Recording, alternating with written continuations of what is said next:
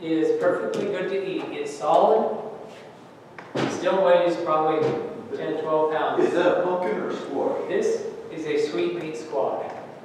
Really? Still hard. But you'll have to... Still completely edible. You're going to have to use a big knife to open this. Yeah, the problem with that is, how many families you can share that with? You can it or freeze it, You can can it or freeze it. what you don't use right away. But the thing is, I picked Juice this it. 9 months ago. 9 months ago? It's still good food. Yeah, I did. But how do you preserve it? Stick around. You'll learn. This potato, it's still firm, it's still good. I pulled this out of my garden this morning. It's been sitting in the ground all winter. These carrots, these were planted last year. They're good edible carrots still. And so we'll talk, we won't necessarily talk about preserving, but we will talk about... Did you winter over those carrots? We did. Yeah. In the ground. Yeah. We wintered the potatoes. You can see it's starting to sprout. In our cold frame. But potatoes are still good. You don't have to harvest things. In this climate. Yeah. You just got to keep the critters So- out. Won't your potatoes get too wet if you have an outdoor garden that's got all the green? You know, the funny thing, this is, okay, I'm glad you brought this up. This is so brilliant of mankind. Mulch. Without us, how does anything live out there? What happens in nature? Does God dig up all his potatoes, put them in a root cellar for the winter where they grow naturally? So why do we do it?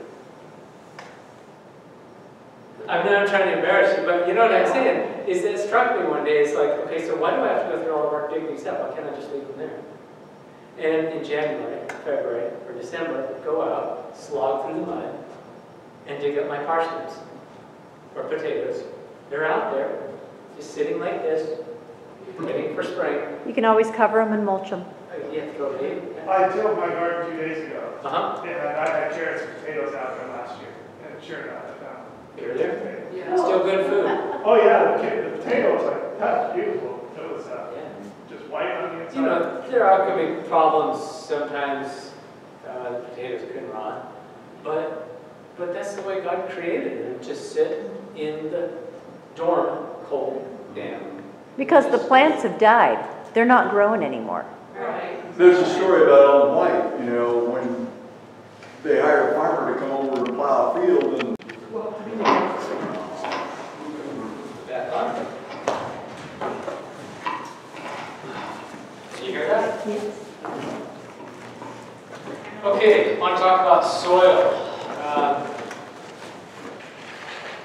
So, it's easy to get ahead of ourselves here.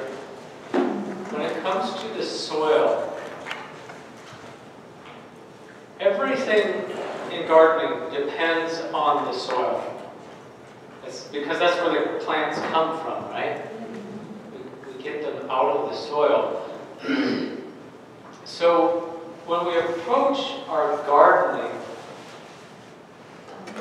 what we always want to have forefront in our mind is that this stuff here that you see, the green things, and this here is all secondary. When we approach gardening, primarily what we want to do is create a really good soil health. So in a sense, what we're trying to do as gardeners is we're gardening the soil.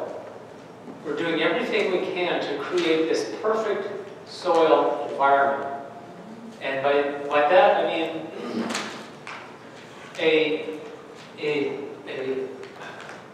perfect is a pretty high standard, but we're trying to create a blend of elements that we need in there for perfect soil health. We're not even going to talk about plants here, but perfect soil health, soil profile needs to be at least 50% minerals, nutrients, that's all this. It's got to have about 25%-ish air capacity inside that soil. It's got to have a water capacity of about 25-ish%. And it's got to have about 3 to 5% organic matter. And what we want to see in that soil is a whole world of microorganisms living in that soil in balance. And that's going to produce a perfect environment for plants to grow in. But oftentimes we get just caught up with the plant part of it, especially the top part of the plant, and we kind of forget what's happening down in the soil. A newly created soil profile, let's say we go out into the plains of Nebraska or whatever. It's just grassland, or we come out here in the woods, cut the trees down, we pull the stumps out, and we're going to create a new soil profile. So we start putting organic matter in there, we start adding nutrients. One of the first things that happens in that soil is you have an explosion of bacteria. So bacteria is one of the first organisms to really explode in the soil. The bacteria is what is primarily responsible for decaying the organic matter, breaking it down so it's usable. But over the long haul, what replaces the bacteria is the fungi. A soil that is mature, stable, and healthy is a fungal soil. These are funguses that are good for the soil, good for the plants. But it kind of goes through this transition from a disrupted soil where the bacteria is predominantly the mechanism of conditioning that soil or creating the profile, and then it moves to more of that stable, mature, fungal dominated. There's still bacteria, there's still fungal in both situations, but what a more stable soil, like the soil is sitting out there. If we were to go out there, I don't know that we necessarily have time, but maybe after we're done, if we go out there under that canopy where the soil really hasn't been disturbed, the first thing you're going to see is just debris on top of the soil. And if we just gently take away the debris that is identifiable, sticks and leaves, all that, we pull that away, what we find underneath of that is sticks and debris, but you can tell it's obviously decaying, in the process of decaying. It's still identifiable. When we carefully peel back that layer, what we find underneath is material that has been so decayed you can't identify it. It's just this crumbly, rich, fluffy stuff. And you keep digging, you dig past that, and now you're starting to realize, okay, now we're getting into actual dirt. And the dirt had leached into it all of this debris that's filtered down into the dirt, so it's fairly dark dirt. But as we keep digging, we'll start getting into lighter colored dirt usually, that you can tell is pretty much 100% dirt. So it goes from this transition, as you go down, from undecayed branches of material that is falling right now, it's coming down on the top, and then over time it's transitioning down into a really nice topsoil mix. And that's pretty much where all of the life is in the soil. So in our garden, most of our plants, the roots are within the top 8-10 inches of our soil. That's where all the microorganisms are. That's where the minerals are exchanging. All the chemistry is taking place. Well, then you ask, so why do roots, tree roots or other big plant, why do their roots go down 10 feet, 12 feet? What's down there that they're getting? they're mining water, and they're mining nutrients, mineral nutrients. There's no oxygen down there, so there's no anaerobic, this air-breathing biology is happening. You get that far down in the ground, there's just no air. So everything that happens down there is what we call aerobic chemistry. Anaerobic, anaerobic, without air. There are bacteria that live down there, but it's a completely different type of chemistry going. But predominantly, the top foot, or even 6 inches of soil, that's where all the magic is really happening. So if you kind of break down, we look at some of the chemistry, and I know this is like chemistry. A plant needs approximately 17, where did my notes go?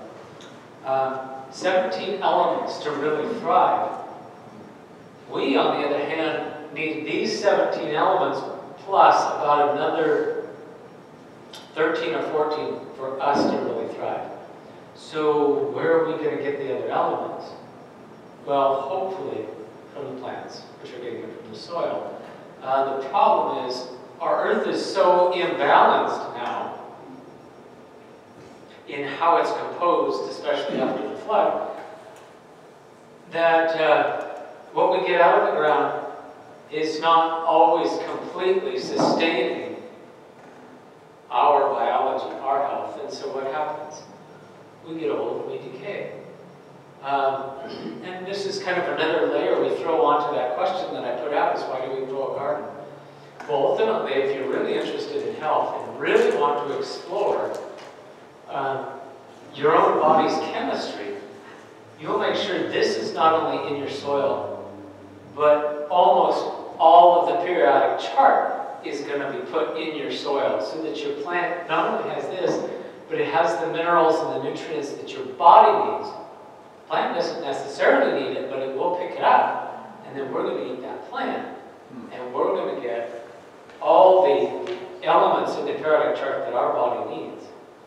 And then some neat things can happen. Starting at the top here, the carbon, the hydrogen, and the oxygen, the plants are basically getting those as established minerals in the soil. The carbon is coming from the air as well as the soil from organic material. But the carbon, the plant is mostly getting its carbon from carbon dioxide in the air. Same with the hydrogen and the oxygen from the atmosphere as well. Although oxygen is also bound up in the minerals in the soil. You get quartz, for instance, is quartz. Silicon dioxide, it's a lot of the minerals are bound up with oxygen. May not necessarily be as available as the oxygen in the air, but the plants are getting carbon, hydrogen, and oxygen from here, from the environmental. The primary nutrients that a plant needs is the nitrogen, the potassium, and the nitrogen, phosphorus, potassium. Those are the big three. Sometimes we tend to focus too much on those three. The secondary elements are calcium, magnesium, and sulfur. The plant has to those, and the most important one of those is the calcium. Having these nutrients, having these elements affect each other in that, for instance, without boron, this micronutrient here, a trace element, without boron in the picture, the plant loses, to some degree, the capacity to pick up that calcium. So not only do plants need these elements, but they need the other elements because it's all like a gigantic web that's interacting with each other. And that goes back to the idea of why we want to create a perfect soil that is all working. As a matter of fact, we have the same situation happening in our gut. If you look at content of your gut, the microbiome, it's like an entire world of its own in flora and fauna that lives inside of you, right? And matter of fact, there's actually more bacteria and these different living organisms that are living in you than you have cells in your own body.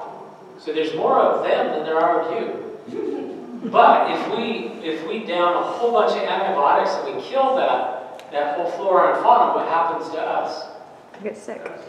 We eat food, what happens to the food? Can't do its job. Doesn't digest very well, does it? And we get all these crazy health problems, and so we have to reestablish that mature gut biome in order to function well at all. And so, in a way, the soil is the plant's stomach.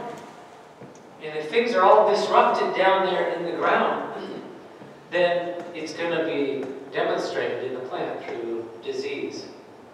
The plant might look good, but it might be completely nutritionally deficient. Yeah. So what you're saying then, in essence, is if the soil, the value of the soil, the profile of it is correct, there's less potential for even pests and other things to want to attack it. Yeah. You develop. Because and most bugs and stuff only attack weak stuff. They don't attack the strong stuff. And there's an interesting video out there. If you look it up on YouTube, it's called "What Plants Talk About." It's kind of cool. What plants talk about, and it brings up some amazing research that's being done on plants do communicate with their surroundings. Now it's on a chemical level, but it's amazing that when a plant gets stressed, it chemically screams. It puts out these, and yeah, the pests that are out there recognize a helpless victim. And it's like, we're going to go for the one that's screaming because it's defenseless. So yes, some very interesting concepts there. What we're learning, how plants communicate with their neighbors. And they have an effect on the ones around them. So having these minerals, matter of fact, let me back up. Back in, I think it was the 30s, I can't remember the fellow's name, but a chemist, soil chemistry guy, agriculture guy, he started noticing something, and that is, in a pasture of cows, the cows tended to eat more from a particular part of that pasture. It's like, why do they do that? The grass is all the same, it's all green. It all looks good. But what he found as he started analyzing the plants, the nutrient content of the plants in a particular part of the field was way higher than the same exact plants, the grass, in all the rest of the field. So then he started doing soil research and found out the chemistry of the soil. A lot more calcium, and that was kind of the flick to the dominoes, was the calcium. And the calcium got like everything else going and working in that spot, which released more nutrient to the plant, even though they all look the same. And the cows can taste the difference. Wow, it's amazing. And it is incredibly amazing. So there's an enormous amount of education that we can explore into in soil chemistry. Feed and create the soil, and then whatever you plant in it is going to naturally just thrive. But we want to kind of talk a little bit about this nutrient stuff.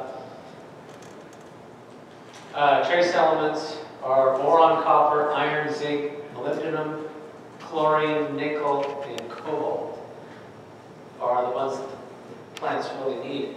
There's a product out there. It's called C90. It's kind of like sea salt. Matter of fact, that's where they get it from. Evaporated sea salt.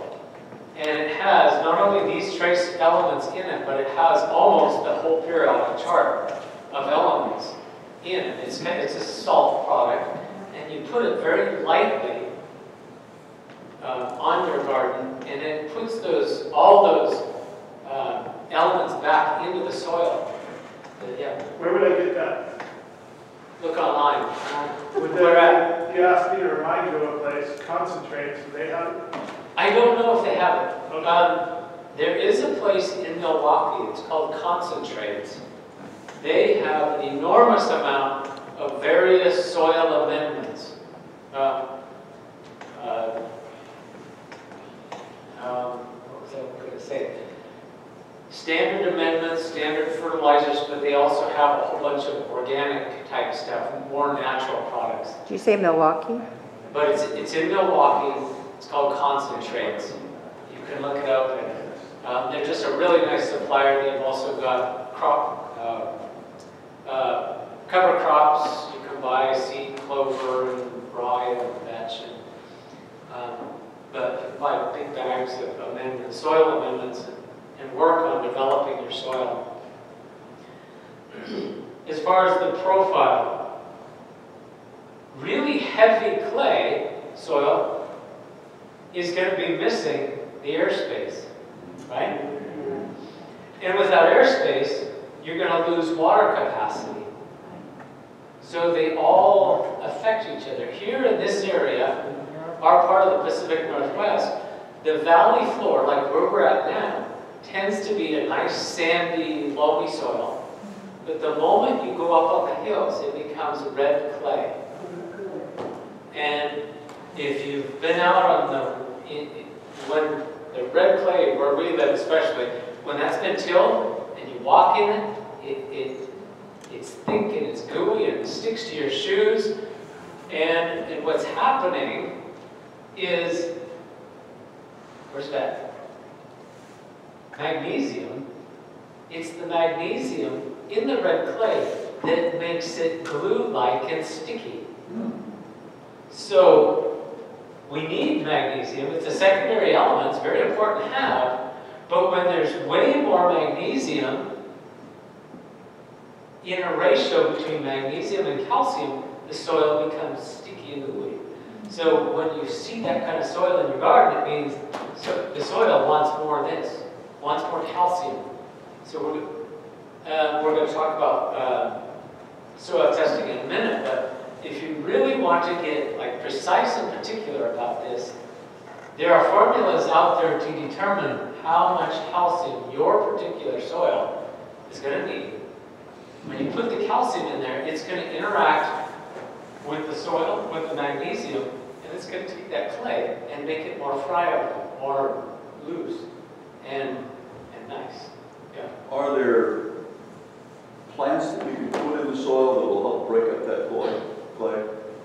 There's some. I have a friend that said he used buckwheat, and he found that was very, very good. He said tilling along and where he planted the buckwheat was the rototiller song. Part of what's happening, there's a couple of things going on there. There's a little bit of chemistry. You can also use like alfalfa. There's really deep-rooted plants will tend to make channels through the soil, and then when the alfalfa is killed, that will decay out and leave porosity in the soil. The other thing is the buckwheat is adding organic matter to the soil, which also helps to break it up some. Right. So there's kind of a mechanical mechanism, a chemical mechanism, but as far as solving the chemistry balance, it's not doing that so much as we want to address it on the chemical level by adding the calcium. And there's several ways of doing that. Let's go on. Talking about soil texture, there's typically, how we class soils, there's basically three kinds of soils. The real big particles of soil we call sand. As you start getting smaller, it starts getting into the silt, or what we call the loam soil. And then as the soil particles get smaller and smaller, like very, very tiny, it becomes more colloidal, more clay-like. And down here, one is neighbors, the neighbors, Ron and Ruth Davis, that since moved away, Ron was an avid gardener, and it would just drive me crazy because down here on the valley floor, you've just got this really nice riverbed, sandy, loamy soil. He could go out there and he could rototill it 2 hours after the heaviest Pacific Northwest rain, and it would just till up all nice and fluffy, and he could plant it.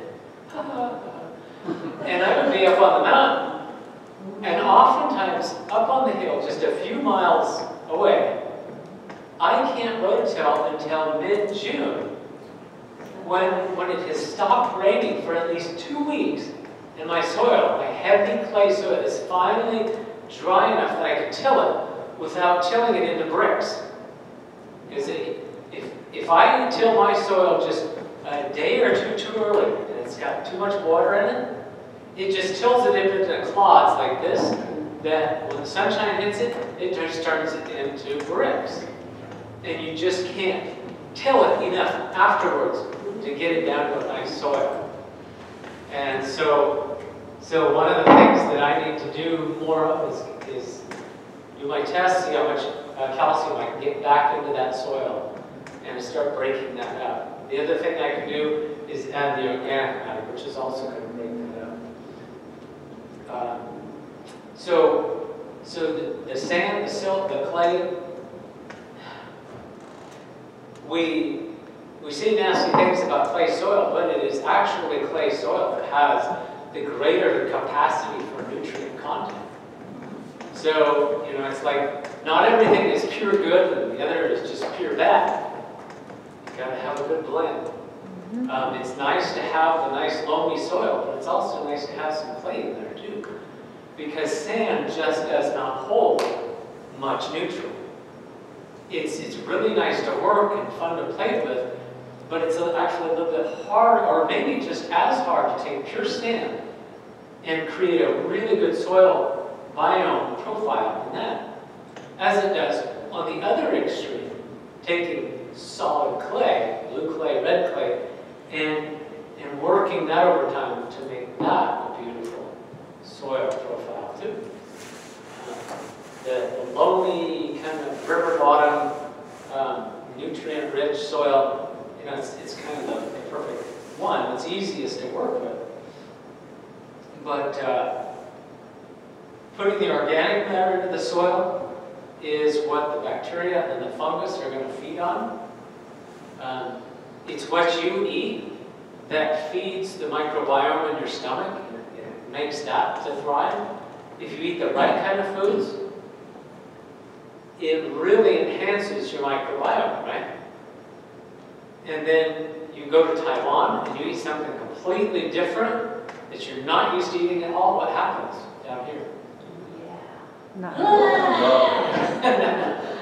You don't have the microorganisms to deal with that new, brand new, crazy, wild thing. And so your stomach doesn't know what to do with it, so it kind of goes into fits. Well, that's kind of the same thing with the soil. But feeding organic matter is what feeds those microorganisms in the soil. It also, this organic matter also creates the air space that allows the air and the water to change places and to be in that soil as well. The organic matter also buffers the pH of the soil, the acidity or the basicity of the soil. In the Pacific Northwest here, because we have so much rain, our soils tend to be more acidic. If you go over the mountain, over into Yakima, and over on the eastern side, there's a lot less rain over there. And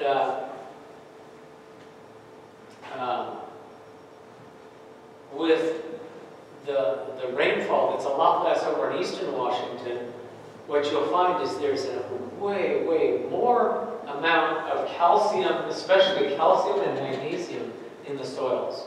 We used to live in the Tri-Cities, and there would just be so much calcium and magnesium in the soil that the sprinklers, if they hit your car or they hit your house windows, and the water would evaporate, it would make the window completely white. And you couldn't even see through it. so much calcium and magnesium in that water. It was good for the soil, but it was too much. In the soil, the calcium and magnesium would raise the pH of the soil, so now the soil is really basic. Which, when you get the soil too basic, up in the 8, 9 range, there's a lot of things that just don't grow well. For instance, blueberries. Blueberries like acidic soil. And when you add the organic matter, you can acidify that soil. Yeah. It's interesting because having been over there in one of the areas over there, and when they water their trees, the fruit would end up with white stuff on it. Yeah. I used to wonder what that was, and now it makes sense. You know, it's actually, when we lived over in Tri-Cities for almost 10 years. The interesting thing is having that high of calcium in your water. I was actually getting cavities that were calcifying, they were filling in. Huh. And the dentist looked at it, it's like, oh, your cavities are going away. They're filling in. I was like, oh, really? That can happen? So, you know, there's some good and bad, I guess, in the whole thing. The other thing that organic matter does is and I kind of already talked about this, it allows the porosity, the airspace, which then can exchange air versus water, and keep that balance in check. But having organic matter also allows the soil on this side of it, the mineral makeup, it allows for an exchange of these minerals in and out of the soil. We call this cation exchange capacity. So in the soil chemistry, in these minerals, you've got positively charged ions like calcium and magnesium, the iron, the copper, boron, and you have some negatively charged ions, the chlorine, and some of the elements that are over on the right-hand side of the periodic chart can form negatively charged particles.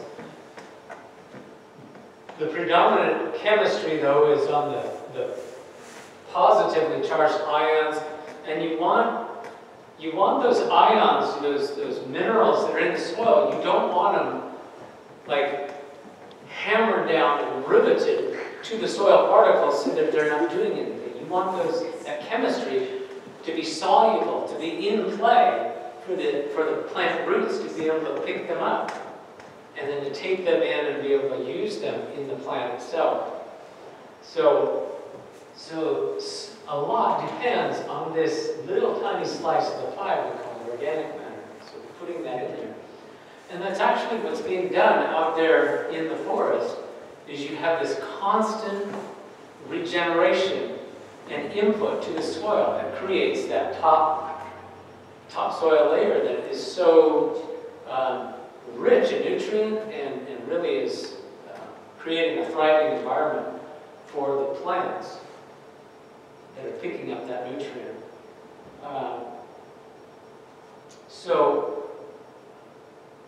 Okay, I don't want to overdo the soil thing, but a couple other things that I did want to bring up about the soil.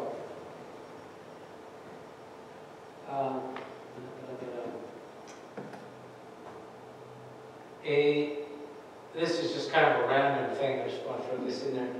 But if you put out a container with straight sides in your garden, and you put a sprinkler on, and you sprinkle an inch of water, so that container, an inch full of water, tells you that there's also been an inch amount of water put on your garden. An inch of water will saturate, on average, 6 inches of soil, dirt. So if you know that your plants, most of the roots are in the top 6 inches of your soil, an inch of water is going to be good, right? So when you put your sprinkler on, put a container out and let it go, so you start getting an idea of your sprinkler, your spot, how much water are you putting on your garden. If you're putting 3 inches of water, well, you're wasting time, you're wasting water. and electricity to put that water on. If you let the sprinkler run for 4 hours and it takes 4 hours to get you your inch, well then you know, okay, I'll let the sprinkler run for 4 hours a week. I'm giving it an inch of water a week. Blueberries, that's about the recommendation for blueberries, is an inch of water a week. You don't have to do that all in one day, you know, a half inch one day, a half inch another day.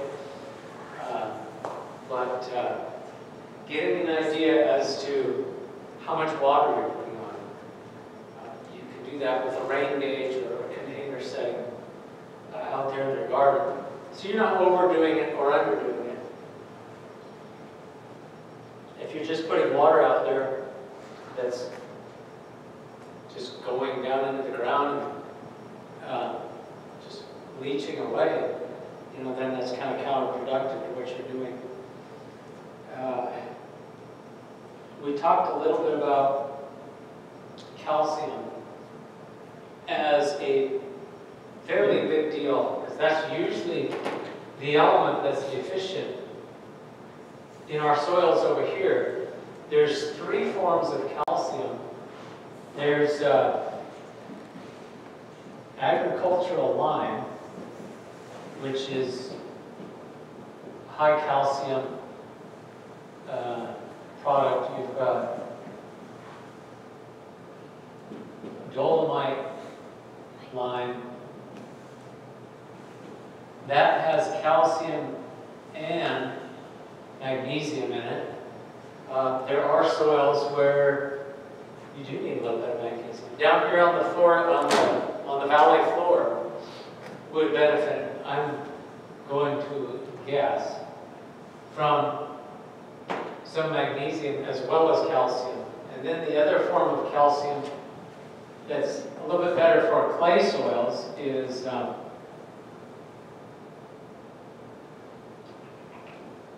calcium nitrate.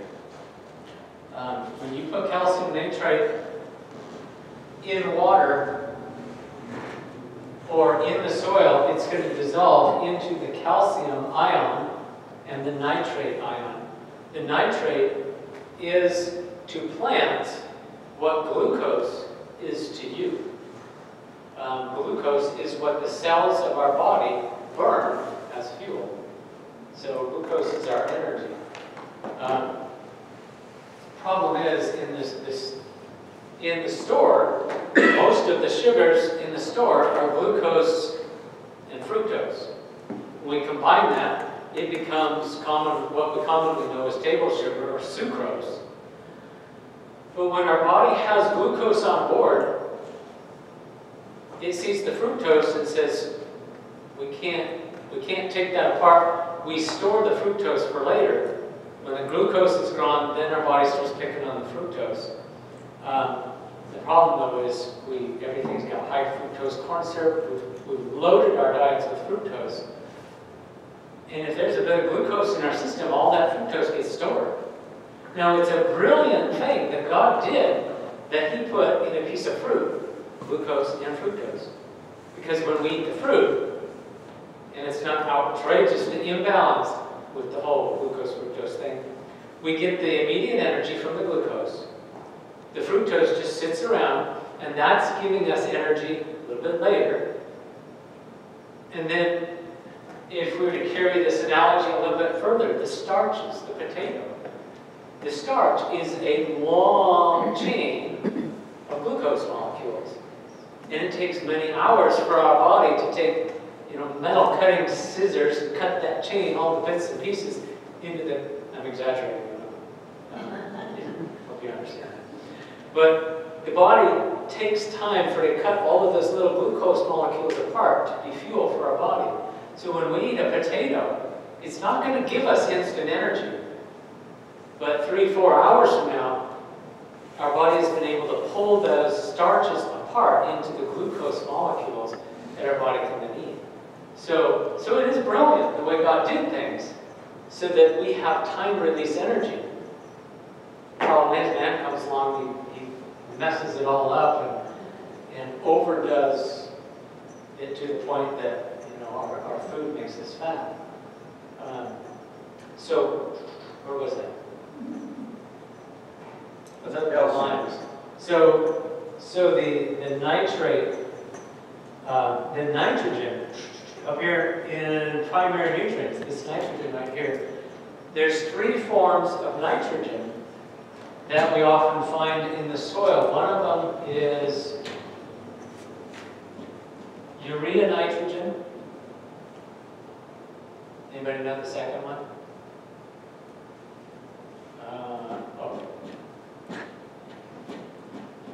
Ammonia nitrogen, and then nitrate nitrogen. Ammonia, I don't know the formula for the urea, but the ammonia nitrogen is a nitrogen bonded to hydrogens. That's the ammonia. And the nitrate nitrogen is bonded to, maybe convention, oxygen.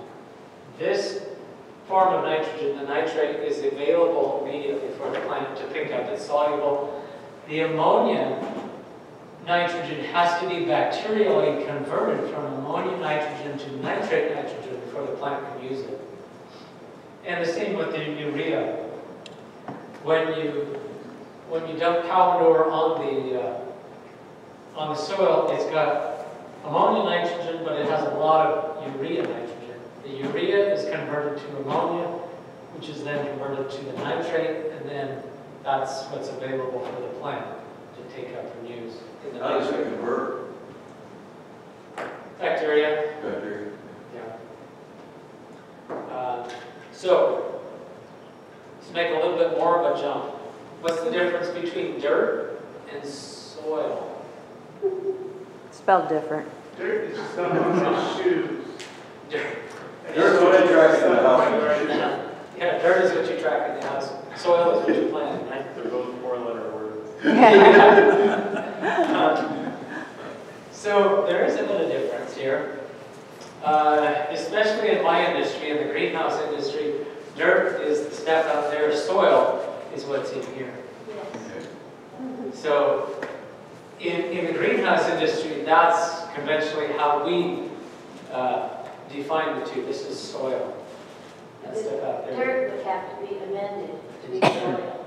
So dirt, the stuff out there is actually, that's God's product out there. And it tends to be more complete than this. All this is, right here, white bread. Manufactured. Most of it is peat moss and pumice and a little bit of hopefully composted fir bark. That's your basic ingredients of potting soil. So it's only temporary, right? And it's all it is a holding medium for your plants.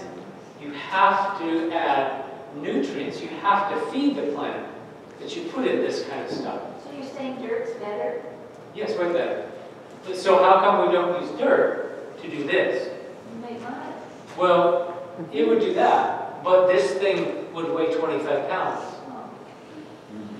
And then shipping a semi-load of plants from a commercial greenhouse, it would be just like thousands of pounds more, and then you'd be, imagine a hanging basket of dirt. It weighs about 7 times more than the same of that. Than soil. So it's a convenience thing, and just like everything else mankind does, is they completely ruin it.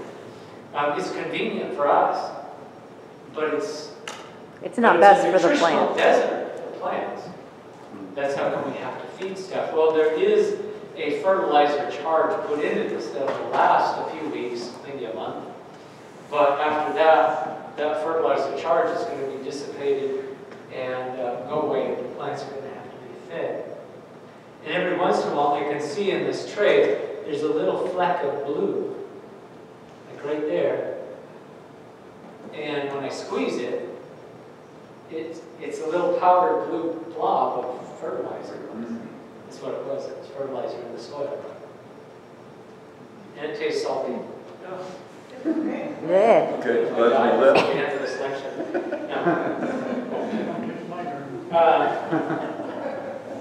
No. The three different kind of limes have different applications. If you need calcium and magnesium, dolomite is the way to go. That's the one most common. If you're down in Oregon, maybe around west of Portland, kind of over towards Yamhill and that area, they do a lot of grass seed production. And you might see this time of year, the field looks like it's been snowed on. And what they put on it is agricultural lime. They lime that field. What it does is it brings the pH a little bit up and just makes it really good for the grass. So they're adjusting the chemistry, the soil chemistry, with agricultural lime. If you only want the calcium in more of an acidic form, you can use this rather than the lime. Anyway, there's some differences there. I don't want to get too deep into that. But Question. How does this apply, the calcium? Granular. This calcium nitrate is actually, that will dissolve in water, so that can be dissolved in water and watered on. But typically, all of these are a fine granular, kind of like a sand product, that you would weigh out the amount that you want and then just lightly sprinkle it over until equally, used it up. Do you put it right on the plant or around the? So established plants, you would use, you want to put it evenly because it's not going to, this might burn the plant if you put calcium nitrate right on the plant. Okay. It might burn it, so you would put it around the edge of the plant, but all the rest of these, it's not going to harm the plant, it's actually on the plant.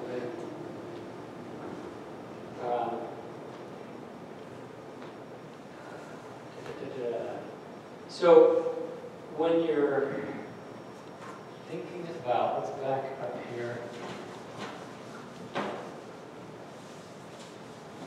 creating a soil or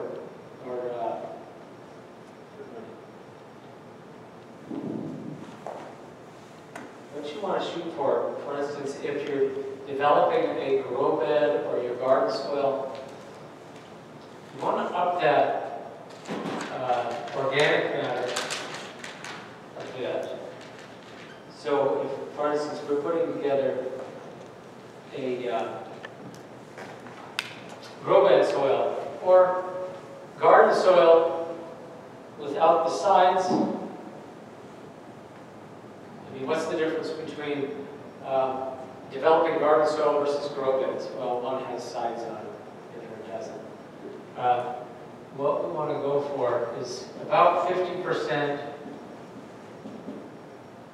good topsoil. You can buy topsoil. There's many different places around town that will have topsoil, and you want to ask some questions. Good quality topsoil, you want to know where it's from. Oftentimes, when they make topsoil, for instance, there was a place down in Battleground that I was asking about topsoil, and they told me it was made from, how did they say this? They made it from soil in from a golf course. And if you know anything about golf courses, they put an enormous load of chemicals, fertilizers, herbicides, pesticides on golf courses to maintain that perfect grass. Right. That's all chemistry that does that. And then they turn around and they make topsoil out of that. Top what? Topsoil. It's I know, top what? Top poison. It's polluted. So it's okay if you want it for your lawn, but not a garden. Right. Right. Don't eat it. So then the other variety of topsoil they had, they stopped making it because it was full of weeds. So really kind of ask, so where does your topsoil come from? What's in it? How much do you sell? If they don't sell very much, there could be a reason why. Because people are buying it, taking it home, and it's like, forget this. So kind of ask about that. Do you have any recommendation for the Four Corners topsoil they sell there? The Four Corners stuff is usually pretty good. I've used that a fair amount. I think it's okay. The quality. About 30% organic matter. And there's a difference in organic matter. There's green and there's brown. The green organic matter tends to have more nitrogen. The brown organic matter, the dead leaves, so like green organic matter, lawn clippings. Yeah, grass, Mm-hmm. Brown, Dry leaf. dry leaves. dry leaves, has more carbon in it. I can't remember what the correct ratio is between nitrogen and carbon, but you want both, the greens and the browns, organic matter. So what does that bring us up to? 50, 60, 70, 80%? Where's the next one? Where am I? And this was a particularly good recipe that I thought was quite well put together. And then 20% of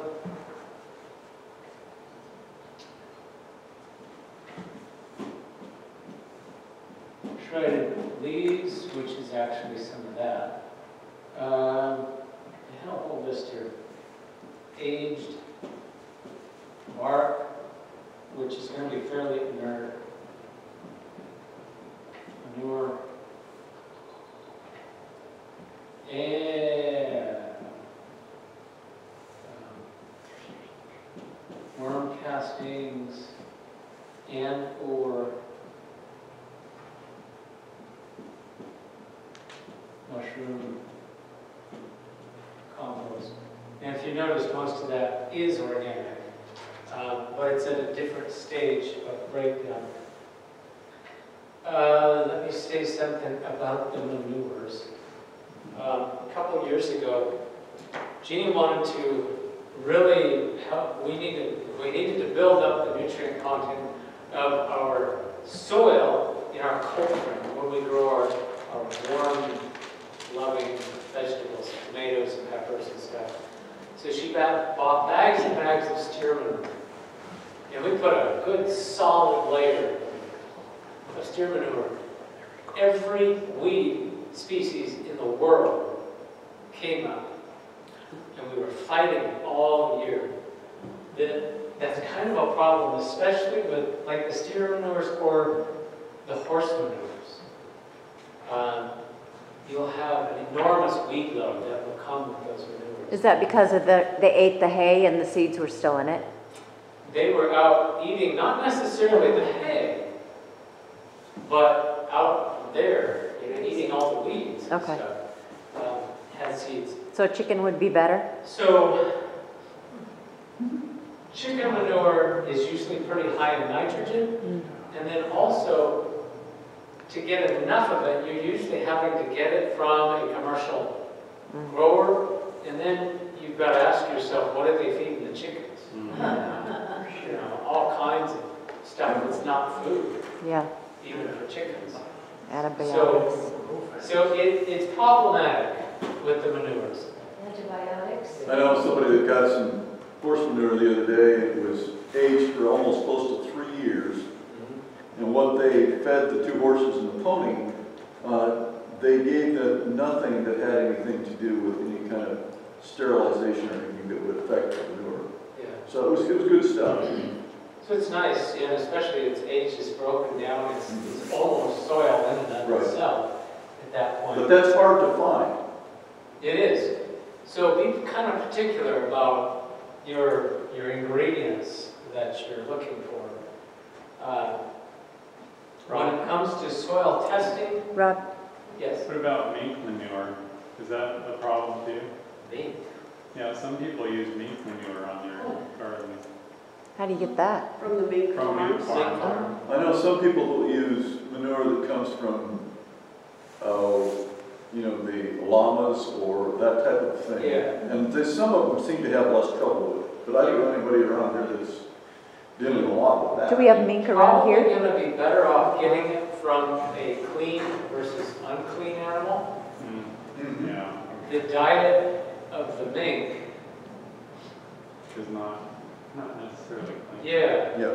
I mean, what do they feed the mink? I mean, Meat, I'm sure. Yeah, it's probably some meat byproduct, dog food type thing. Mm. Well, and it contains the same amount of antibiotics and other chemicals to try yeah. to keep them healthy. So, yeah, so it's probably best to, if you Organic. are exploring the newer option is to get it from a clean animal. It's an interesting one. So as far as soil testing, there's a huge range of testing that you can do. You can go down to Home Depot and you can buy this little tiny kit that's fairly inexpensive, and it tests pH and nitrogen, potassium, and phosphorus. So 4 things. That will give you a better idea of what's going on in your garden soil than not doing anything at all. But it's a baby step. Okay?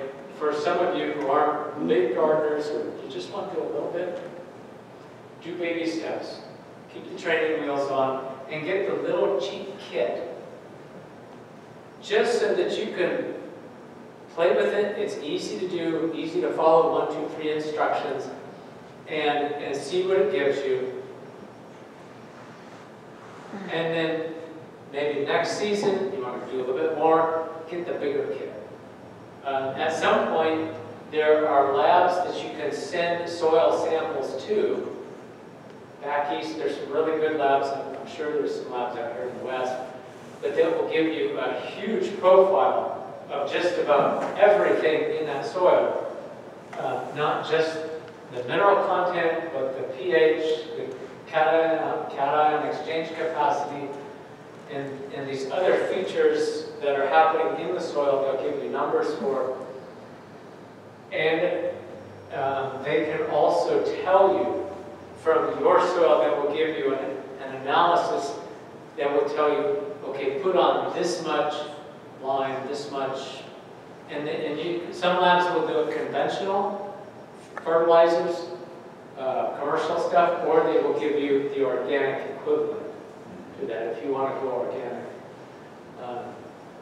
Ultimately, start easy, so it's easy and it's doable and it's not a threat to you. But then, remember, we're doing this for us, for more aesthetic and philosophical reasons. And the mind is a terrible thing to waste. Keep educating your mind so that eventually you get to the point where you're not threatened by sending that soil away 3 states away and get this big data package that's going to give you the numbers that you can really get in and amend that soil and make it near perfect. Get yourself to that point where you understand that and what's going into it, and what you get out of your soil is going to be way better. But take it a piece at a time so it doesn't hurt. Let's go on to some different ideas. And again, this thing of if you're not a big gardener, but you kind of want to get your fingers into it a little bit, start off with container gardening. Make it easy. You don't have to big plot out in the ground and have it all tilled up and all this work. What do I do now? Just get some pots and start growing stuff. You can grow a pepper in a 1-gallon pot, and it will produce a couple of peppers on it. It does. Matter of fact, I have a picture up there, some of you saw it. A pepper in where are we here? In a 4-inch pot.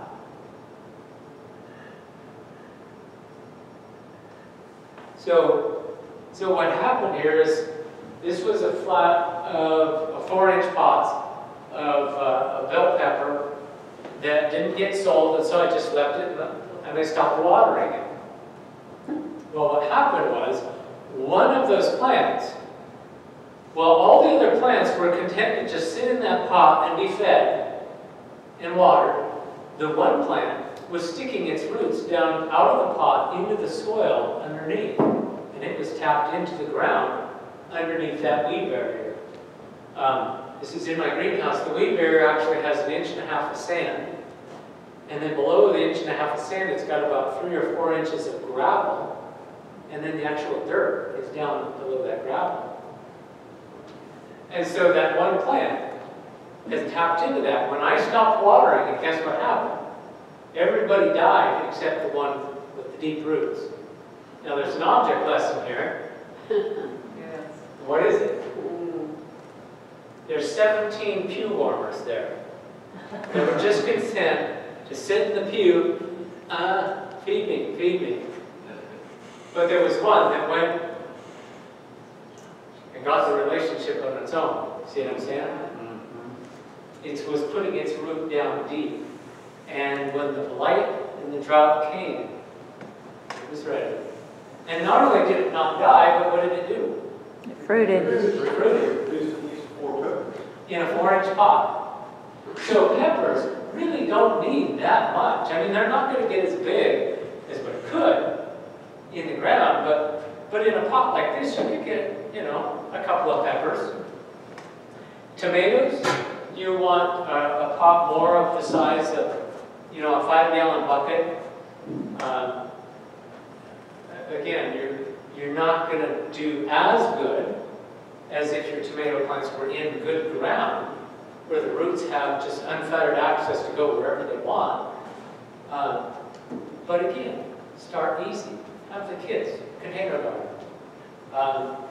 There are things that grow really well in containers. Lettuce grows good in containers. Cherry tomatoes grow really well in containers. A 5-gallon bucket and a cherry tomato will give you plenty of little tomatoes. Like I said, peppers. If you want to try easy stuff in the ground, just a little garden spot, maybe the size of this table. Easy stuff to grow, radishes. How long does it take to grow some short season radishes? 30 days. Well, some of them 28. 3 weeks. Yeah. Very, very easy to do. Quick, they come up, and especially in the cool part of the year like now. Corn is very easy to grow. Zucchini. Come on, zucchini. How many plants does it take to feed 6 people? How many zucchini plants does it take to feed a whole crowd? One. Yeah, you go out and pick it every 20 minutes. And squash is pretty easy. Beans, pole beans or bush beans are fairly easy to grow. Start off with some of these easy things. And when you start off with the idea of gardening, start with a few pots. Just make it easy so it's fun. Don't let the work sneak up on you so that it becomes a drudgery. But just make it fun. Get comfortable with that, and then take the next step. I'm going to do a little garden in the ground, a little bit bigger than my pots. And then I'm going to go a little bit bigger. And then I'm going to kind of work towards, instead of just easy stuff, then I'm going to go out and pick and eat. That's kind of the romantic garden, is the pick and eat garden. We want to take ourselves back to the agrarian, American, well, go back before that, the biblical agrarian, which lives on what they produce. Because at some point in time, we just might very well have to do that. You know what I'm saying? some of you, how many of you remember the Second World War? Remember hearing about Do it. you realize what we have lost in that statement alone? Yes. A How generation. many of you remember talking to your parents about the availability of food Yeah, during the Second World War? Yes. I do. My mother would talk about availability of chocolate. My mom was born the year of the Great Depression, 1929. And, you know, when I can get her in a lucid moment where she can remember stuff, times were different. And we have come to assume, you all know what that means, that our food is always going to be available, and we're always going to have money to buy it. Not so. And the majority of Earth's history, that is a luxury that history just hasn't afforded, but very, very few. You know, it's interesting, during World War II, because of the victory gardens that people were growing, they petitioned Congress to give us daylight savings time. Oh, that's, And after World War II, I forget how many years it took for the agricultural community to catch up with the need for fresh produce. It was 3 or 4 years. Yeah. wow. And so now we're at the other end of that whole thing, and everybody's saying, why do we need daylight savings time? And so has been entertained the last, I don't know, number of years to just get rid of it. Because we're not an agrarian. 100 years ago, so if you were to make a bar graph, the population of the United States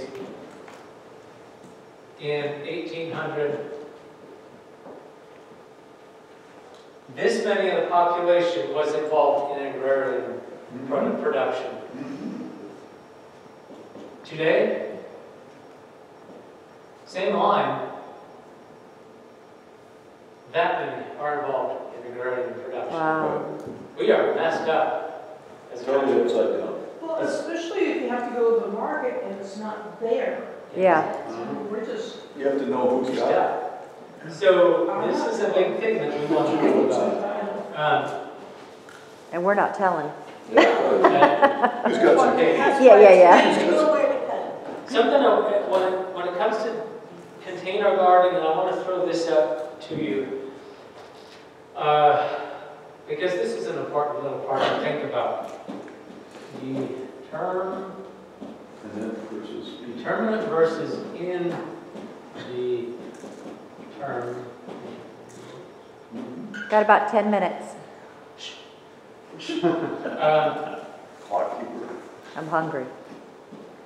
Bush, I don't eat till 2. I can't spell standing up. Bush versus climbing Start eating that one. or I may do climbing. that. So, determinate versus indeterminate. We use this in relationship to tomatoes. Determinate tomatoes will only grow so tall. They will stop growing, and they tend to put most of their fruit on in a short season of time, more or less, kind of all together. And then once you pick it, it's done.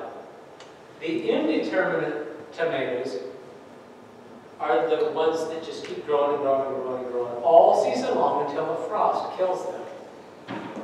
And the indeterminate will put on a little bit of fruit as it grows, a little bit more, and you will get fruit over the whole summer, but just a little bit at a time. Now, what's the advantage of one or the other? you don't have all that zucchini get away. So, I don't know what it is. on tomatoes, if you're canning tomatoes, you don't want to have to go out there every week and pick a bowl full of tomatoes and can 2 pints a week. Well, maybe you do, because sometimes that is convenient. But like the Roma tomatoes, the standard canners, Romas, Amish paste, San Marzanos, there's another well-known one I can't think of, but these are all good paste tomatoes. Romas are determined. The bush will only get like this tall, and it'll put on like 100 of tomatoes. You pick them almost all off in a short season. You get them all off. You do all your preservation. You do all your canning, and that's where determinants come in handy. A lot more food, less time frame. So if you're processing, you want to go out there, you want to get it all off either this week or next week. It's all done, it's canned, it's preserved, it's put away. Whereas if you want fresh eating, almost all of the cherry tomatoes are indeterminate, and they just give you cherry tomatoes all summer long. And that's handy, that's nice. So the determinants, they actually do a little bit better in your pot. So if you want, well, I guess it's a top-up, because cherry tomatoes do nice in pots too, and you pick them all season. But if you don't want a tomato, let's say, in a container garden, a pot, it's going to go absolutely crazy. You get what I'm saying? You want more of a tiny plant in your tiny container garden, then pick a determinant. And they'll all say in the catalog, determinant, indeterminate. You get the same thing with some other vegetables like beans or cucumbers. You can have bush beans, bush cucumbers. Again, if you're doing a container garden and you want this nice tidy thing, you don't have a space for something to go 8 feet everywhere, get a bush variety. It's small, it's tidy, it's compact, it's going to be like that big. And it's going to, produce you a nice crop, not over a huge season.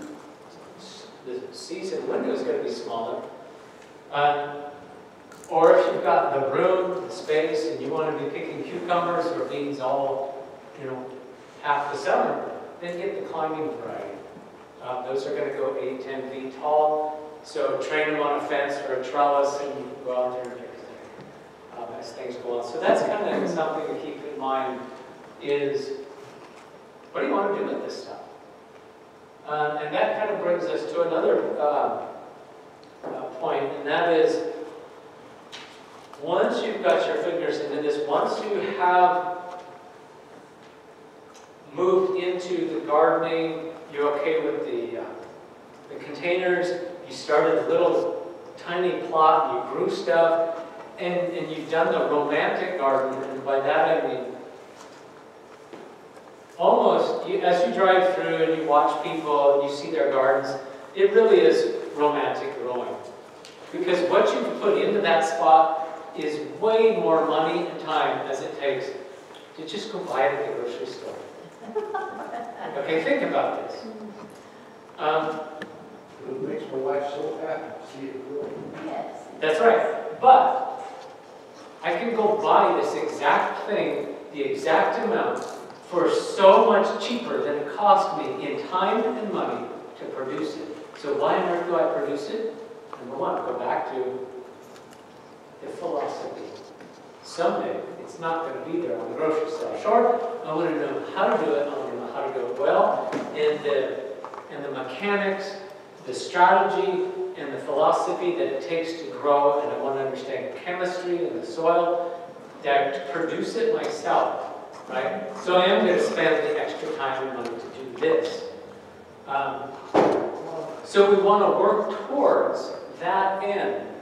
So rather than, let's not stop at the romantic garden, which is the nice stuff that we go out and we pick and we take to the table and we eat it and we feel good about ourselves. What we're doing is we want to work ourselves towards a garden that gives us that kind of stuff that we go out and eat.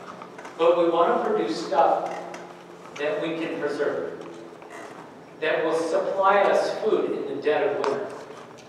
That's what you're working, that's your end goal. Keep that as your end goal. So, the squashes, like I said, these are 9 months old, and they're still edible food, right? We planted these carrots at the same time, probably. last summer sometime, and this is still good food. Potato is still good food. It's sprouting, but if I needed to, and things absolutely freaked out in town, I could still eat this. Right?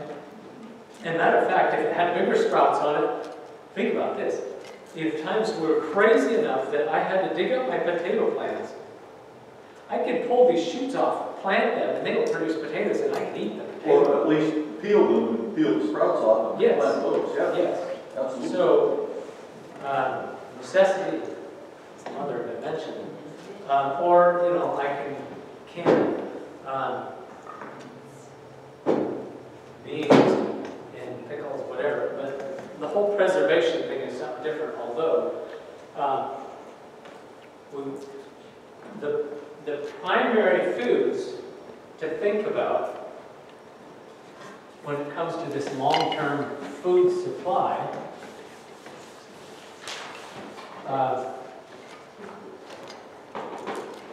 winter squash,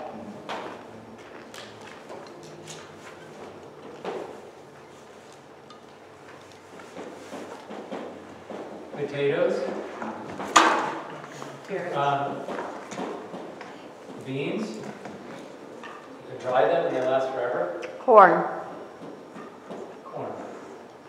Now, right there, beans, corn, potatoes, winter squash, you've got your complete food nutrition almost. There's one thing potatoes is almost a complete food by itself. If you do potatoes and some form of green, you can almost live indefinitely off those two. A green of some sort, mixed green, even better, and potatoes. Are beets difficult to grow? Not really. Beets are good for you too. And asparagus just keeps coming up and coming up. It's just amazing. It does. Asparagus, you got to have a fairly big plot to actually give you something enough to, can. But if you just want like a little meal here and there, the romantic garden, then you can grow a bin of asparagus. Nettle. Oh, you're talking about wild levels now. That's another class. So that's another class, yeah. But just these four They're right on here. now. Another one, actually, you could throw in. Potatoes and nettle greens. Carrots and Lettuce. Parsnips. Lettuce, there's no keeping that at How all. about beets? Do your sprouts for your greens. I forgot to mention that. The ultimate container gardening is sprouting, right? That's gardening as well as anything else, just without all the soil stuff. And sprouts have enormously high nutritional value, right? Learn to sprout. The other thing too to look up on the web is, it's not called sprouting. What is it called? Germany. Microgreens. They've got a lot of resource over in Japan and Asia, in that area. The food value, the nutritional food value when you, okay, I'm going to use the word sprout, but you're not sprouting. When you soak your rice, brown rice for instance, in warm water for, what did they say, 12 to 24 hours, you completely change the metabolism of what's happening in there and the nutrient value of that rice. When you've warmed it up and you've begun the germination process, the nutrition goes from, like on a graph, regular brown rice, Wow. to that when you sprout it. It's not going to look like a sprout, but just soaking it in warm and initiating the metabolic What do they call of that? that. Sprouted. Is that fall under sprouted? Or It's called sprouted. Is it? Yes. Yeah, there's. Because I bought some at the health food store and it's called sprouted doesn't brown look rice. sprouted. You can only sprout brown rice. You can't sprout Yeah. white rice. But it has no sprouts on it. Yes. but it just changes. Like And night one gal day. said that she sprouts all of her beans the same way, soaks them 24 hours, Yes. and that the nutrients. So I ferment or sprout the grain for my animals, Yeah. which increases the value and gives them also the bottom line. Isn't that crazy? We do things for our animals that we don't even do for ourselves. I mean, it's like, wow. But I want to come back to this. I don't want to lose it. Winter squash and potatoes. This is really important. Because I learned this the hard way. We grew a whole bunch of winter squash, we grew potatoes, and this was years ago, and I would have to go every week and go through the box of my potatoes and squash and pick out the rotten ones. And it's like, you know what? I'm picking more rotten ones out than I am picking ones out to take in and eat. What's going on? Well, winter squash and potatoes, you need to cure them. And then they do this. They keep for 13 months. Like I did that one banana squash. What does it take to cure them? Potatoes and winter squash, same thing. What we do is we'll leave these winter squash and actually the potatoes out in the garden until the vines are so withered, brown, decayed, or frost killed that you can obviously tell that vine is not contributing to the fruit anymore. It's dead, essentially. Even if it is a little bit green, you can tell it's done. So leave the stem on the squash, cut it, or very carefully hold this down and break the vine off. The stem has got to stay on. And then what we do is we bring all of it in and we put it in our fireplace room where it's going to be 70, 75 degrees. And we will keep it in for about 2 weeks. Same with our potatoes. We'll put them in a loose bin and we'll crisscross them or stack them in such a way that it's loose and it's out to the air. And it can dry down and get very, very dry. And that establishes the skin on these things. So you want that skin to dry down for several weeks. And then these squashes have been in our back bedroom where it's cool and dry since September. Now, I do have 2 other pumpkins that are starting to get like a little tiny bad spot on them. So we need to use those up real quick. But the whole rest of it is still good. So the potatoes and the winter squash, cure them and they will last. If you keep them cool and dry, they'll last all winter. And that's what you want. You don't want necessarily food only in the summer when food's everywhere. You want food when there's no food available. The beans and the corn, you can dry those or you can can those. Either way. The carrots and the parsnips, and actually the carrots, parsnips, or the potatoes, you can actually leave in the ground. And matter of fact, especially parsnips, they're no good until they've frozen. Or at least the ground on top is frozen. And then the parsnips get really super sweet. And that's when it's really fun, when the whole landscape is dead and dormant, and there might be snow on the ground, it's raining, it's miserable, and you put your boots on and you clomp out into the garden where apparently nothing is out there. Except the kale. Except the kale. We still have kale. Yeah, and if you know where the parsnips are, you dig them up. They're hard, they're firm, just like these carrots. You take them in, you clean them up, and you have fresh garden produce right out of the garden, mid-December, mid-January, and it just feels like, now I'm a gardener. This is so cool. I ate fresh stuff today, and it's mid-January.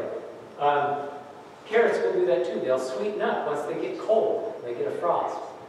So that's, you pick a carrot in August and September, it's like, good. it takes cold to really bring out the flavor and the sugar. So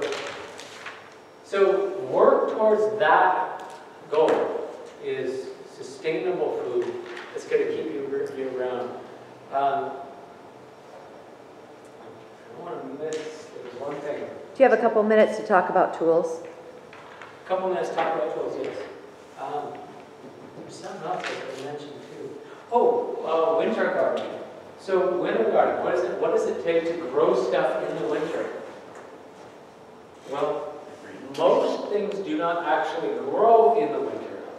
They just kind of sit there. Yeah, Dormant, like that. So the idea is like kale, spinach will actually grow during the winter. It's one of the few things. So you can plant that really late, but primarily when it comes to winter growing, broccoli, cauliflower, kale, plant those in July so that they're up to size when the winter hits. And they're just going to kind of sit there. You know, the broccoli you're probably going to harvest, the cauliflower you're going to harvest in the fall, but the kale is just going to freeze frame, and you can go out there all winter and pick it. I was talking to Rob a little bit earlier, but if you go to the website of the National Gardening Association, they can allow you to put in your zip code, and they can give you both a spring and a fall gardening schedule. Nice. So that might be a little helpful for some of us. But it's the National Gardening Association. Okay. Yeah. Yeah, look that up. There's a website, it used to be anyway, rainyside.com, specifically for us northwestern mossback people. Tools. I don't know. There are a couple of things. Get good quality tools. They'll last a long time. And if you really want a good quality shovel, I don't know how many shovels I've been through, but Fisker makes this. And Now, this is All metal. a steel handle. It's a steel handle. It's not round. It's, Fiberglass doesn't last very long. No. You can't leverage with this is the most fiberglass. awesome shovel. I mean, I could like stick this in a vise and I could sit on it without breaking. I mean, this is profoundly strong. Have you tried that yet? I think we Not need this particular one, but I've been using Dina's. That's where I first realized, I saw it, that, man, this thing's tough. It's indestructible. Just keep it clean. You know, don't just abuse it. But $44 down at Wilco. This will go through many of these standard $20 shovels. So that's something you pass on like a frying pan to the next generation. Yeah, this is really, really a good tool. Action hose are just a real handy device, especially if you keep them clean and keep them fairly sharp on the edges. What kind of hoe? What's it called? action hoe. An action hoe. It's a weed cutter. A regular hoe. Most people do not know this. A regular hoe, good old-fashioned hoe. How many people hoe? Yeah? That's not how you use a hoe. Okay? The old timers. The guy showed me. And I'm like, Come over we have here. lost so much. Come where I can see. So a good hoe, sharpen it, just like you would a knife. And it sharpens, you bevel it on this face here. Wanda, pull that chair in. And Thank you. Thank you. use the hoe like you use a broom. Use it like this. Okay, you do an hour of this, what's going to happen? Your back's gonna hurt. You're beating the ground, right? And your back's going to be real sore. You do this, you see how the blade is parallel to the ground? Now if you're sharp, you're just skimming right into the ground and you're just taking those beads right off at the root. No sore back, just straight upright. And it's a lot easier to do this than So practice. It feels weird to start because it's like you want to just, And we can get the job done. you want to bang things, but that's human nonsense coming out that we got to get rid of. It's just, but the guy that I learned this from is like, really? And so he's like, yes, do it. How old were you? Early 20s. Okay. And it's like, wow, it works. I didn't It's grow up easy. that way, but that's And it's no effort, hardly at all, to use something like that. So, standard tools, garden rake, and then a lawn rake. This is a tiny one because I didn't want to bring the big one, but you know the difference between a garden rake and a lawn rake. Sometimes you need this, sometimes you need one of these. and then you got a cultivator there. And then a cultivator that kind of gets in deeper. I don't use this a lot, but we do have these. We occasionally use these and a pitchfork. Didn't want to bring a What pitchfork. did you call it? What is this called? Cultivator. Cultivator. Cultivator. It gets down into the soil, so you're breaking up the top, inch or so. Ron, one of the places I find that the cultivator works well is if you're dealing with a lot of rock. Yeah, you can get that. And you can get around the rock, particularly if you want to get the rock out. Oh, good, yes, good. I did not hear this 10 years. Something else I wanted to mention. Okay, we talked about year-round gardening. If you really want to explore the year-round type garden, look up Elliot Coleman. He's got Loads. really good stuff on year-round, especially winter gardening. Fabulous. And you look at the pictures of this, of his greenhouse and what he does, and it's like, And he's in Maine. I'm a retard. He's in Maine? He's in Maine, year-round gardening, just unbelievable. What is his Elliot Cole. Elliot Coleman. Really, he Go online, produces he's some got, good yeah, Lots of material. YouTube stuff. Coal, C-O-L. C-O-L-E in the end. Another good set, I mean, other than YouTube, I mean, there's anything you could possibly want on YouTube as far as container gardening, or this kind of gardening, or that kind. Just spend an hour on YouTube and you can learn even more. But we have this DVD set, and it was produced by who? Misers. The Meisters. What was their Sustainable preparedness. Preparedness.com? Yeah. That's perfect. Yeah, it's abbreviated, right? Susprep. What is the website? Susprep.com. Abbreviated Sustainable Preparedness. Susprep.com. But this is a really nice set. You can buy. Actually, this set is a compilation of 7 other DVD sets. So it's all together. I thought it would be interesting to show the E.G. White method of planting, but we're out of time. That's in here. There's just a number of different things in here other than gardening, but the Meister Sustainable Preparedness website produces a bunch of really nice videos on all things farming. Real nice material to have, and then also the seed catalogs. If you want to go online and request seed catalogs, I mean, it's a little bit late this season, but you know, there's a pretty good supply around town of seed. Fred Meyer. You know, actually, we do not have an official good-sized garden center in this. We used to. We used to have Greg's Garden, and when they went away, we have the little Castle Rock nursery, but we really don't have, we have the big box people. But if the next one south of us, Sagala Nursery, lots of seed selection, real nice. And if you're in Portland, Portland Nursery is on Division Street, right off 205. Has a lot of stuff, and it's a really fun place to go to. Gobs and gobs of seed selection. Yes? I found that Azure has a lot of variety, with So- plants and seeds, a Yeah. lot of heirloom seeds, and I've ordered their plants 2 or 3 years They're nice now, product. and they are very nice. So if you're tapped into Azure, you can get stuff from them as well. So that's kind of, you know, I pretty much talked about everything here. Any other questions?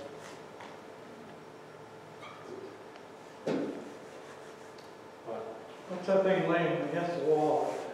Oh, this. That, This is a seed planter. So this is kind of a handy tool. Can't see it. So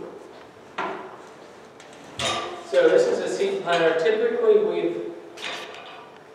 we've mostly used it to plant corn, but it's got these other seed wheels for little tiny seeds or bean seeds. And it says right on it, the seeds that peas, so this wheel is for peas. This one, beans and small peas. Where's this? More beans, peas. Actually, those two are the same. Beets, Swiss chard, okra. What is this one? Radish, asparagus, spinach, leek seeds, little tiny. But the disc I have in there right now is for corn. You can plant a corn patch the size of this room, 10 minutes, easy. Just fill this little hopper, and if you look, as that front wheel moves, you see it's turning that wheel, and it's just picking up a little seed and dropping it down through the little chute into the ground. This is making a little furrow in the ground, and the seed drops right down into that furrow. And it has something that closes it up, I think. Well, the chain is supposed to close it up. I usually walk on the row behind it. Mm-hmm. But you can plant corn this fast. you know, that doesn't have a row marker on it, does it? And then I've got it all tied up, but you see this bar here with this That's your row guy marker. here? I really don't use it because I just eyeball everything, but this folds out. You can adjust this marker so that you can have it real close. So imagine this bar Thank you. is coming out here. You can adjust this marker to meet where the next row is going to be. So either you can be planting and you've done this part, you're going this way, and this little tab right here is putting a little line in the ground where your next row is. Or you can be doing it the other way around, and this is tracing over the top of your last row that you just did. So you can have it set, so you're making a 1 foot spacing, and you're just going down and following the last row, or you're marking out the next row. And I mean, just planting corn that fast. So, And it's just really handy. I'm not sure how much they cost. You can get these in drawings, and you can probably get them locally, I can imagine. So, 135 on Amazon. 135? Okay. Free shipping. This one is probably about 40 years old. So it's an investment. It lasts. And that you have in your right hand flips around as a stand to stabilize it while you fill it. Yeah. So it's a kickstand. So it stays in theory. so can you touch on the triangles and the remake? Okay. So good point. This is a row cover.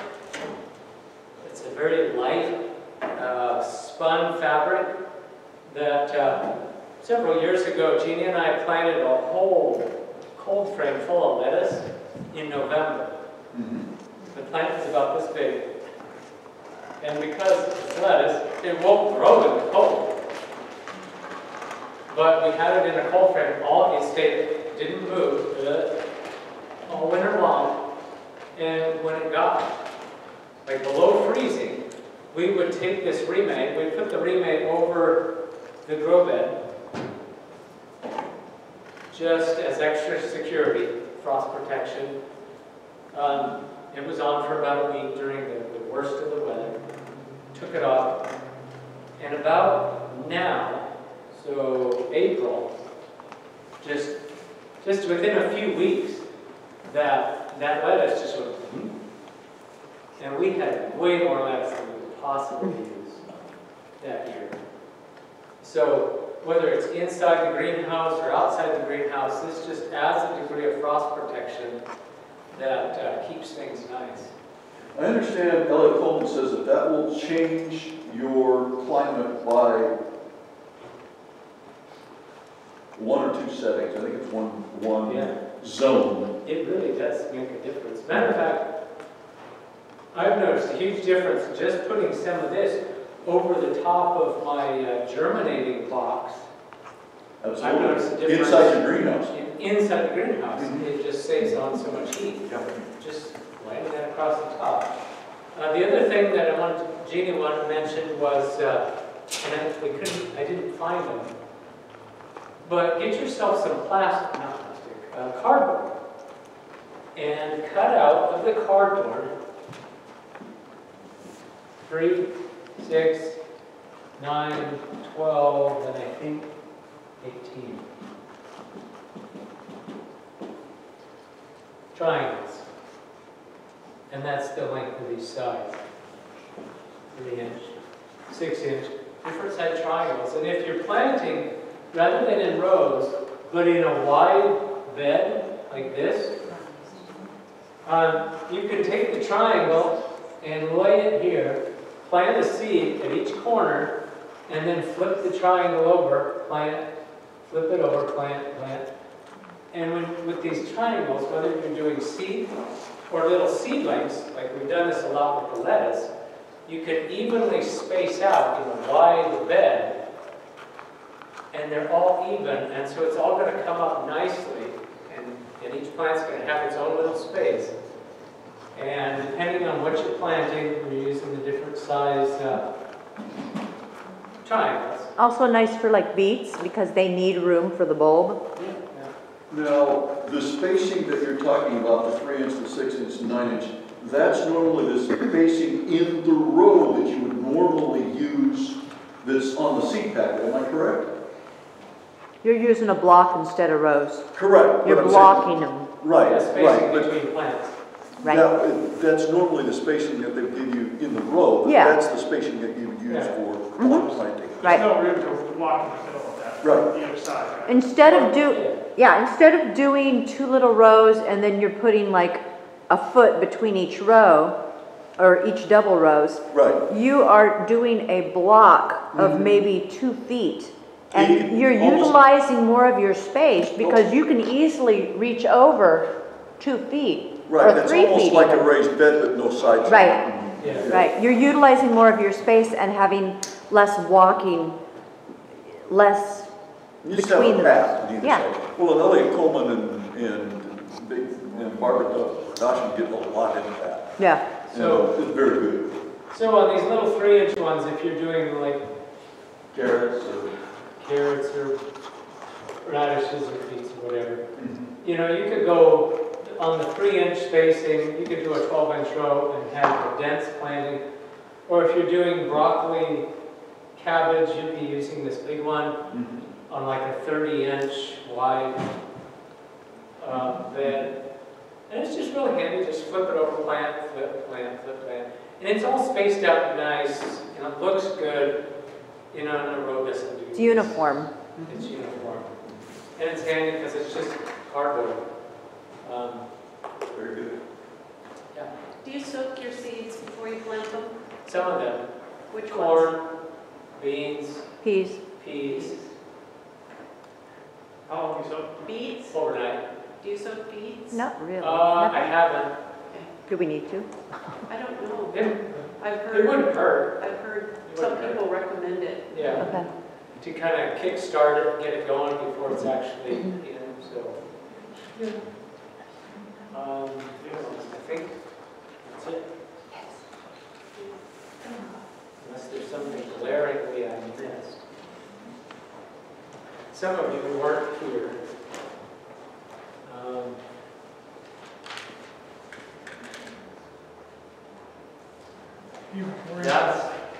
That's my my germinating chamber. And just what's there's one flat missing. But there is probably 4,000, almost 4,000 seedling, or seed that hasn't come up yet, in that amount of space. That's how come I'm using these tiny, tiny plug trays. Obviously, you guys aren't going to. Is that a 4 by 8? That's roughly 4 feet by 8 feet. Okay. And I've actually had this so full that I needed to put way more in there. So what I did was, I took 2x6s under these trays and ran 2x6s, so I was growing. I had them according, then another one here, another one here. So you're growing vertically. So almost vertically, because I was doing a custom sew job for a farmer down in Woodland. Can you show that one more time? I needed a lot of space, and so I just took, it was either a 2x6 or a 2x4, and I just brought these way up. So now, right there, these two flats are taking one flat's worth of space. Mm-hmm. So I could almost double. Now, it was kind of weird when the seeds came up, they were growing sideways. Yeah. But That's okay. they'll straighten out and fall itself. They'll fix themselves later, but, so, you know, that's pretty funny. it's a nice problem to have. Yeah. But, you know, like I said, you guys, you don't need this small of cell. You can grow in this size or in this size, and you'll be fine. Do you need to have a greenhouse? So, do you need to have a greenhouse? The greenhouse does several things. It either extends your season or enhances your growing environment. Okay, what do I mean by this? So we've got a greenhouse and we've got a cold frame. One is heated if we want it. The other one, the cold frame, is unheated. The cold frame, during the growing season, in summer, we plant our things in there that like extra heat. Eggplant, peppers, tomatoes, melons. And we'll do a greenhouse cucumber variety. It just likes it in there. As fall comes, and those things are done, those come out, we can put the fall crops in there. And that will take the weather inside that cold frame. How do I say this? The weather inside the cold frame in December and January is going to be like the weather in the regular outside garden in September, October. So you've kind of pulled in September and October clear into the end of January. And you can do that either on the end of the year or start in, like right now, in March or late February. You can start planting the cool weather broccoli, cabbage, and then have those done and out by the time you're planting tomatoes. So you can be gardening more so longer. there's several ways of doing this whole greenhouse thing. And just let me mention this. The Garden Supply Center, not just a garden supply, like a feed and grain place. You get hay, you get cow pasture stuff. Heavy 9 or 10 gauge wire, really heavy stuff, comes in a roll about this big around. You can cut that roll in half, and you've got miniature greenhouse hoops that you can put this relay over, and you get little row tunnels that are this wide and about that tall. Miniature greenhouse. You're talking about underneath your cold frame? You can do it out in the garden, or even in your cold frame and have a greenhouse inside of a greenhouse. The other thing that you can do, if you want to go one step up, is 1/2 inch PVC pipe. It comes in 10-foot lengths, cut the ends at an angle, jam this end in the ground, come over about 4 feet, jam the other end in the ground. Now you've got a hoop that's about this wide and about that tall. And you can throw some plastic over it. You can also a miniature greenhouse. Cheap ways to doing things that it will extend your season. You can take that out and put it over established plants. They're already there. Or you can go one step up, and just up the road, there's a guy, his website is Steve's Greenhouses. He actually bends the metal piping to make small hobby greenhouses, 10 feet wide, 8 feet wide, and as long as you want, or small. Nathan's brother has one. I've got one. Yours? How big is yours? I estimated 25 feet. How wide? I think it's 10. Ours is 16 by 48, right? Ours was 16 by 48. Yeah, Now it's 16 by about 60. okay, We added 20 feet yeah. on it. So yeah, you can bend those to whatever size is convenient for you. And you're just buying the ribs, really. So if you want it really long, you buy more ribs. If you want it short, you buy less ribs. And it's pretty economical. So then you have to close in both ends. So he can get you plastic, yeah, and you supply the ends, whatever you want to do for ends. But having a greenhouse is just like one more really nice tool in your toolbox. Yeah, Grow stuff. it's made it really nice for us. Yeah. So Stand up to the rain, okay? they do. Yeah, as long as you've got your plastic secured quite well. Just keep your cats on. Yeah, don't let the cats climb. Yeah.